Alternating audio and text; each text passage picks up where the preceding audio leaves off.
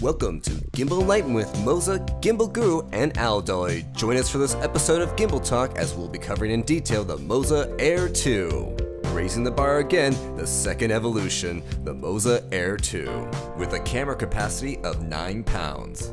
If you wish to jump ahead, here's a list describing each chapter and video timeline location. Chapter 1. Unboxing and getting to know your MOZA Air 2. The MOZA Air 2 comes packed in a retail box. The gimbal and its accessories are stored inside a compact case. Inside the case, you will find the MOZA Air 2, the memory quick release plate, one set of batteries which is made up of 4 18650 battery cells, camera control cables for Sony, Canon, Panasonic, support rod adapter for the follow focus, a pair of follow focus support rods, a mini tripod, battery charger. If you purchase the optional iFocus accessory, it will come with an adjustable lens gear and a 3.5mm CAN cable. Also included with the MOZA Air 2 is a camera riser for smaller cameras. Attach the 2 brackets to the 2 quick release plates along with the support rod adapter. After that, attach the camera and the iFocus. We will now go over the parts of the MOZA Air 2. At the top of the gimbal is located the memory quick release along with the quick release system. To the right of the quick release system is the lever to lock and unlock the memory quick release plate, along with 2 safety releases at the front and back. Below that is an adjustment for the pitch axis, also known as the tilt axis. Use this adjustment to make fine adjustments to the balance of the pitch axis. There is also a safety release to allow the removal of the quick release system. On the front of the gimbal is located the multi-CAN port and 12 volt output. On the reverse side is located the 7.4 volt output and camera connection USB port. The pitch motor, also referred to as the tilt motor, this knob adjusts for the vertical position of the camera's center of mass.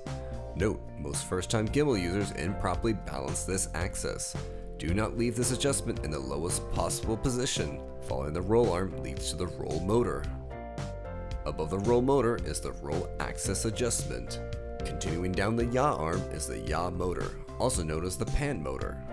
Next to the yaw motor is the yaw adjustment. Just below the roll motor, following the yaw arm, is the roll axis lock. If the gimbal is operated with the lock engaged, the gimbal's motors will not power on. On the side of the hand grip is the dial wheel for controlling focus and other features. Located on the front of the gimbal is a 3/8 mount with a rosette for extra surface tension. Just below that is the smart trigger. On the reverse side of the hand grip is the status display, 5-way analog joystick, smart wheel, mode button, FN button, the power button that controls record and stop when using the camera connection cable. On the side of the handle is the DC power input, USB Type-C port. On the front of the handle is the battery cover release and the battery compartment. At the bottom of the handle is a 1/4 and 3/8 mount. The Air 2 features a clear line of sight to the camera's monitor. By shortening the yaw arm, the roll motor is placed below the camera. Doing so gives the user a clear line of sight to the camera's monitor. With the MOZA Air 2, following the action is uninterrupted. Chapter 2. How to set up the MOZA Air 2. To get the MOZA Air 2 up and running, the 2 most important items you will need is a charged set of batteries, the memory quick release plate, which is compatible with Manfrotto quick release plates. Let's install those batteries. To install the batteries, press down the battery cover release and lift up the battery cover. Install the back column batteries positive side up, and the front column of batteries positive side down. The battery life of the MOZA Air 2 is 16 hours. With a full charge, the MOZA Air 2 can film from daybreak to sunset. In this video, we will balance 4 different cameras. If you'd like to skip ahead, check the list. Sony a6300 with a 16-35mm lens, Panasonic GH5 with a 12-40mm lens, Sony a7S II with a 50mm lens, Blackmagic Pocket Cinema Camera 4K with an Olympus 12-40mm lens. To help assist with balancing, attach the mini tripod to the MOZA Air 2 and engage the roll lock. We will also be installing the optional iFocus, which can control lens focus and lens zoom. Use the Allen key to attach the support rod adapter to the memory quick release plate. Screw in the rod hand tight. Let's now balance the Sony a6300 on the MOZA Air 2. Attach the memory quick release plate as far back as possible to the camera. This will later help with the mask of the iFocus. Attach the camera and quick release plate to the gimbal. Attach the iFocus to the follow focus support rod. Next, attach the lens gear to the focus ring. Once lens gear is secured, adjust the iFocus so the teeth of the iFocus mesh up with the lens gear. Connect the 3.5mm cable to the iFocus and the multi-CAN port of the MOZA Air 2. And lastly, turn on the iFocus. To adjust the pitch axis balance, slide the camera forward and backwards. Now position your camera with the lens pointed up. In this position, we'll be able to adjust the height of the camera's center of gravity. Note, leaving this adjustment in the lowest possible position does not guarantee the balance is correct. Moving along the roll arm leads to the roll axis. Adjust the roll arm in and out till the camera no longer rises or falls. The last adjustment is the yaw axis. Hold the gimbal horizontal and take note of the roll motor's position. If the roll motor's position is high, then the yaw arm will need to be pulled out. If the roll motor's position is below, then the yaw arm will need to be pushed in.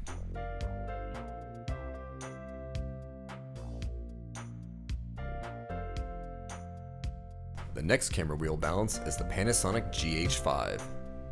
Attach the quick release plate as far back as possible to the camera. This will help compensate for the weight of the iFocus.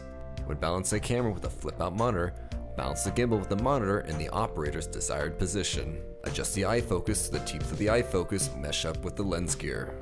Connect the 3.5mm cable to the iFocus and the multi-CAN port of the MOZA Air 2. And lastly, turn on the iFocus. After that, to adjust the pitch axis balance, slide the camera forward and backwards. Now position the camera with the lens pointed up. In this position, you'll be able to adjust the height of the camera's center of gravity.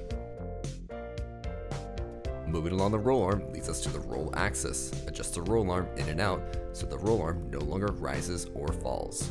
The last adjustment is the yaw axis. Hold the gimbal horizontal and take note of the roll motor's position. If the roll motor's position is high, then the yaw arm will need to be pulled out. If the roll motor's position is below, then the yaw arm will need to be pushed in. Now let's balance the Sony a7S II with a 50mm lens. When attaching the quick release plate to the camera, ensure that the iFocus can line up with the focus ring of the lens. Attach the lens gear to the lens. After that, attach the iFocus to the follow focus support rod. Adjust the iFocus so the teeth of the gear wheel mesh with the lens gear. Plug in the CAN connection cable to the iFocus and the CAN connection port on the MOZA Air 2. To adjust the balance of the pitch axis, slide the camera forward and backwards. Now position the camera with the lens pointed up. In this position, we'll be able to adjust the height of the camera's center of gravity. Moving along the roll arm leads to the roll axis. Adjust the roll arm in and out so the roll arm no longer rises or falls. The last adjustment is the yaw axis. Hold the gimbal horizontal and take note of the roll motor's position. If the roll motor's position is high, then the yaw arm will need to be pulled out. If the roll motor's position is below, then the yaw arm will need to be pushed in.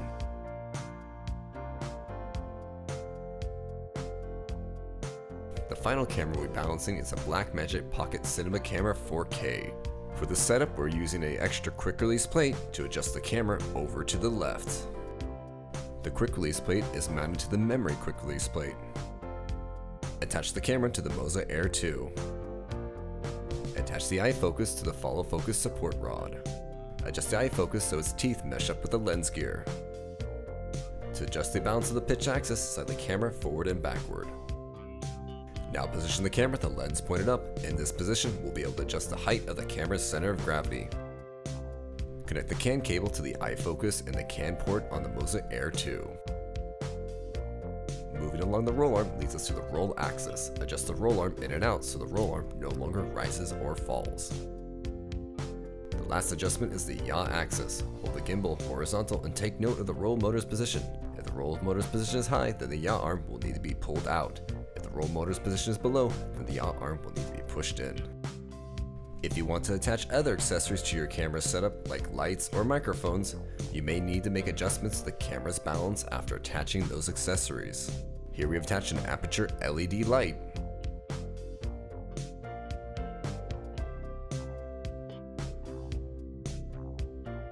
Also, the MOZA Air 2 features an unreleased accessory stand. Also, if you want to get some feedback on your ability to balance, press the menu button, tap down on the smart wheel to highlight gimbal set, click right, highlight calibration, click right, highlight balance check, click right. During balance check, do not touch the gimbal. The Air 2 will give you a readout to help you identify if you need to make adjustment to the gimbal's balance. Select the correct camera connection cable for your camera. The MOZA Air 2 can support Sony, Canon, Panasonic, Nikon, Fuji, and LAC connections. Connect the cable to the MOZA Air 2 and then the camera. Press the menu button, highlight camera set, then press right on the smart wheel, highlight select, press right, tap down to highlight the correct camera model, press right to select that camera model. Some camera models can be powered and charged over the USB camera connection cable. Now that your camera is connected, you can use the MOZA Master App to program a time-lapse, control ISO, and use the power button to activate the camera's shutter. To use the dial on the gimbal's handle to control the iFocus, press the M button to select channel F1. To control focus over USB, select channel FE. To use the dial to control the roll axis, select R. Now that the camera is set up in the MOZA Air 2, let's get the best performance from the gimbal by using Autotune. Make sure you correctly balance the gimbal and the gimbal is placed on a stable surface before continuing. Press the menu button, tap down on the smart wheel to highlight gimbal set. Click right, highlight motor, click right, highlight power, click right to select, highlight Autotune, and click right to start. Also, Autotune can be activated by holding the FN button and from the MOZA Master App under Motor Settings.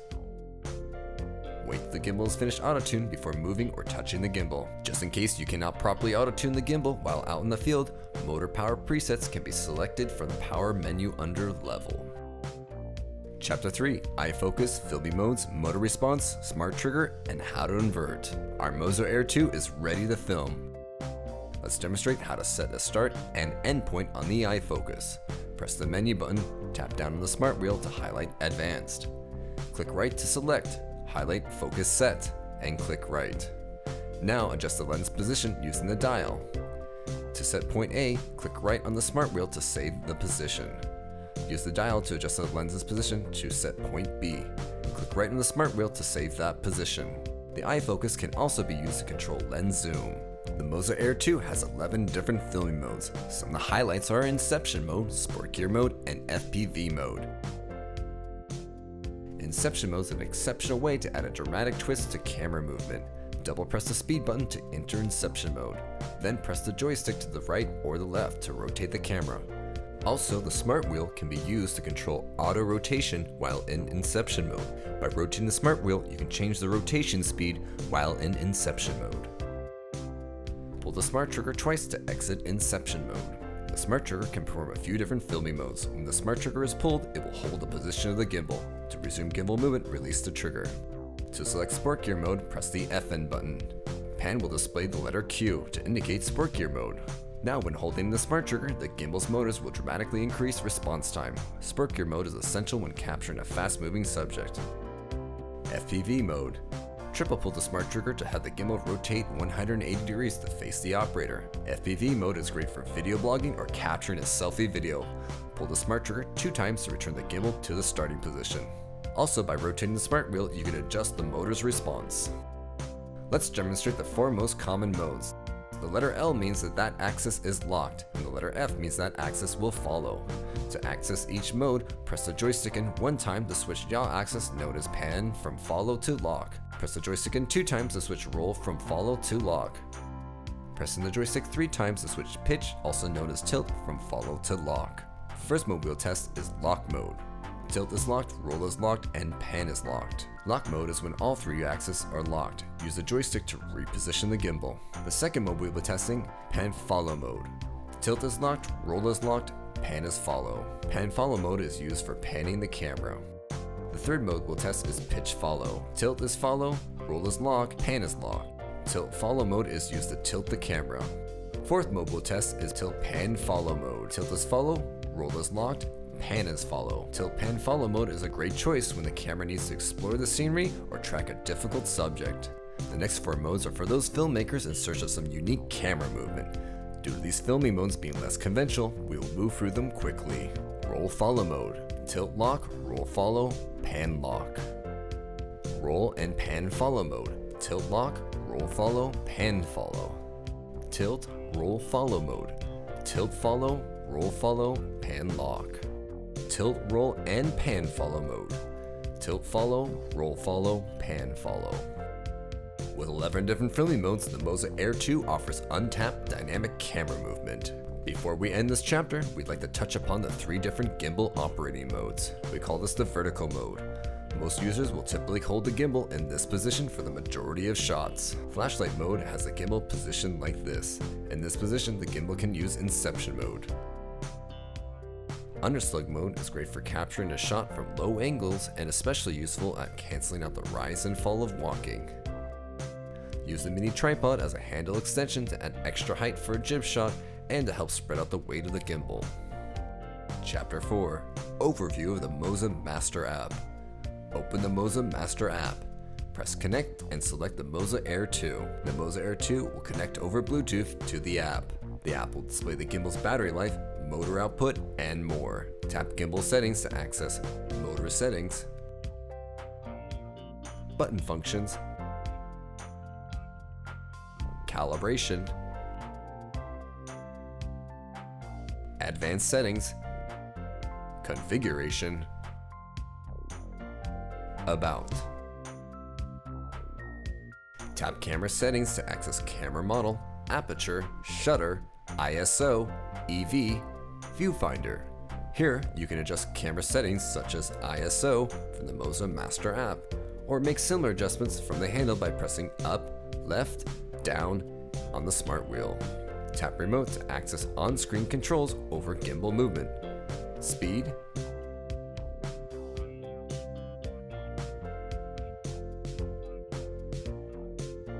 tap Recenter to return the gimbal to the home position, selfie, record and stop, and photo. Tap Create Video to access motion time-lapse, variable speed time-lapse, and time-lapse. Tap Sleep to turn off the motors. Tap again to turn on the motors. Another quick way to turn off the motors is by holding in the menu button.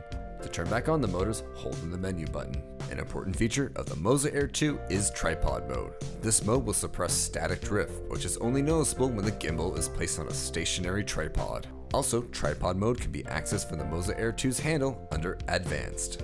To keep the gimbal up to date with the latest firmware, hold in the joystick, then press the power button. The gimbal will display the message Boot Mode. Open the MOZA app, confirm that you want to upgrade the firmware, tap Upgrade. Wait for the gimbal to finish updating before restarting the gimbal.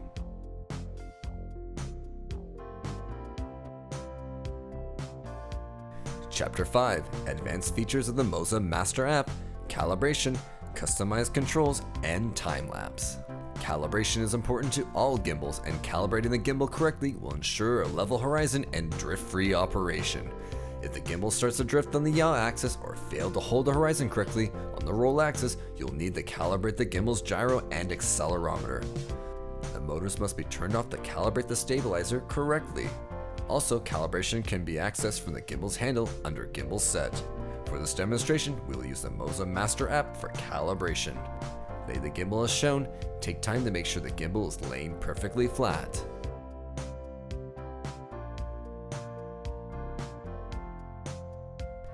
After that, click Start Calibration. Do not touch or move the gimbal during calibration. Next, we'll calibrate the gyro. Tap Gyro and then tap Start Calibration. Once calibration is finished, power back on the motors. On the MOZA Master App, under Motor Settings, you can turn on Manual Positioning. This will allow the user to position the gimbal with their hands. Note, all axes must be in lock mode for manual positioning to function.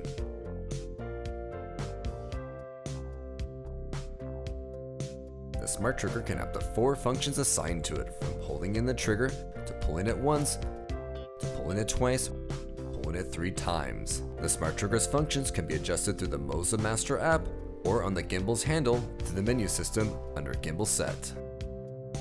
If you need to restore the gimbal to default settings, you can access the MOZA Master App configuration and set it to default, or from the gimbal's handle under configuration. The MOZA Air 2 can perform 3 different types of time-lapse: motion time-lapse, variable speed time-lapse, and time-lapse. Motion time-lapse allows the user to program a path for the gimbal to follow during the time-lapse. Variable speed time-lapse allows the user to program a path where the gimbal can adjust its movement speed. And time-lapse for those wanting a stationary time-lapse function. We will do a quick demonstration of motion lapse.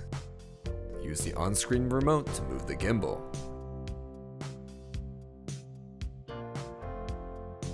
Tap the plus symbol to add a point. Use the remote to move the gimbal. Add another point. Use the remote again to move the gimbal and add a final point. Select a duration. Adjust shutter time. And adjust interval time.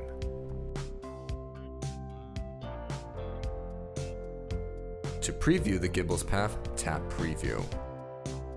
And tap Record to start.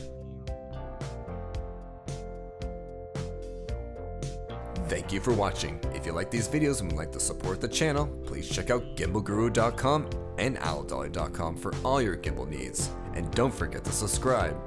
We have gimbals for all levels of filmmakers, such as the MOZA Air 2 for $5.99, the MOZA Air Cross for $3.99, and the MOZA Mini Me for $99. Have questions about your future gimbal purchase? Feel free to contact our stores by email or by phone. All gimbals shipped by Gimbal Guru and OwlDolly are updated to the latest firmware and are tested before shipment. This ensures our customers get the best experience with their gimbal. Check our website for a list of gimbal dealers near you.